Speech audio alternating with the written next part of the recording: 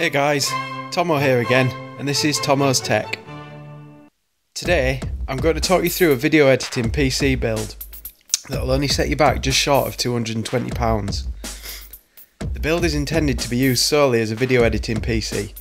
It is powerful enough to edit 4K video, providing you're not trying to edit some huge Hollywood blockbuster crammed with CGI and graphics. The build is ideal for YouTube content creators who want to be able to edit video on the fly without any huge initial investment. The beauty of this build is that it can be upgraded further over time with additional RAM, storage, processor and more. I've sourced the build and components from Ebuyer, which is a UK based online components seller.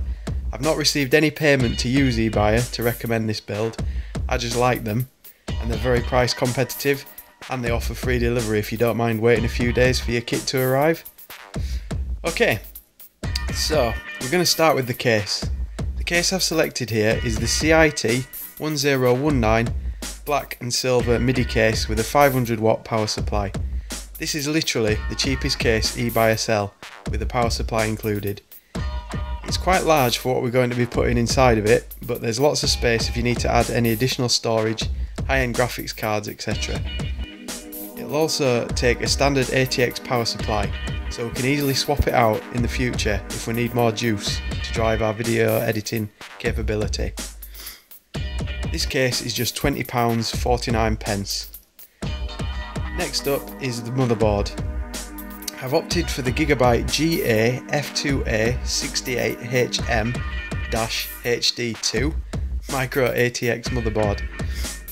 This motherboard's got two DDR slots supporting up to 64GB of RAM with a top clock speed of 2400. This motherboard gives us plenty of room to play with when it comes to encoding video at speed. This motherboard also supports 4K output over HDMI, which is perfect for a dual monitor setup with a full 4K video preview available on one of the monitors. The motherboard also has a PCI Express x16 slot, which conforms to the 3.0 standard. There is support for SATA 3 from the 4 onboard connectors, and RAID 0, 1 and 10 are also supported out of the box. This will become relevant when I talk about the storage we're going to use. There's a large array of USB connectivity with 2 USB 3 ports, 4 USB 2 ports on the rear panel, plus we can enable 2 USB ports on the front panel of the case using the onboard header. The motherboard costs just £34.98, which is a great price given all the features it supports. Okay, let's talk CPU. Intel fanboys are not going to appreciate this.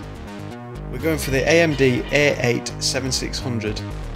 This processor provides great value for money, and the onboard Radeon R7 graphics mean we don't have to spend anything on a separate graphics card, but we do have sufficient GPU to render our on-screen preview whilst editing. The quad-core CPU comes in at a mighty 3.1 GHz per core, with it pushing to a monstrous 3.8 GHz per core in turbo mode. The onboard GPU clock speed of 720 MHz will also give us a small amount of extra rendering power if the editing software used enables us to do so. This is the main component we need to consider when looking at editing video, as the CPU is going to be rendering the output, which is what takes the most time. The CPU is just £68.97. Okay, we're almost there, so I'll move on to RAM. When editing video, you should think of RAM as a kind of buffer. The CPU generates the output and pushes it to the RAM.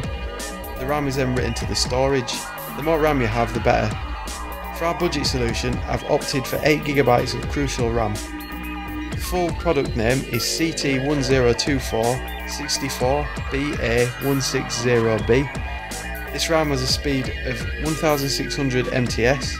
It's cheap and it's perfect for our budget editing build. The stick of Crucial is just £25.49. Finally, we'll take a look at storage. Fast storage is key to any video editing build. Using slow storage can bottleneck the whole rendering process. For this reason, I've opted for two 120GB Integral P Series 4 SSDs. Now you're probably wondering why I don't just buy one 240GB SSD and save some money. Well, allow me to explain. A The drive has a write speed of 420 MBS. We can set the two drives up in a RAID 0 array, giving us one drive of 240 GB, but with a theoretical write speed of 840 MBS. Getting the data written quickly will prevent any bottlenecking of the process, and it will ensure we're getting the most out of all the components.